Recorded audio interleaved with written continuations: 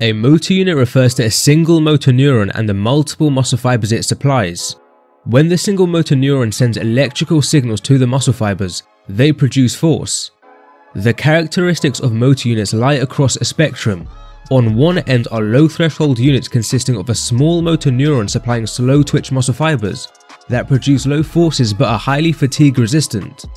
On the other end are high threshold units consisting of a large motor neuron supplying fast twitch muscle fibers that produce high forces but are very fatigable. Motor units are recruited sequentially. With low muscle forces, only low threshold units are recruited, but as the muscle produces progressively higher forces or fatigues while sustaining low forces, higher threshold units get additionally recruited. This is one reason why when performing reps to failure, light and heavy loads stimulate nearly all the muscle fibers within a muscle and go on to produce similar muscle growth.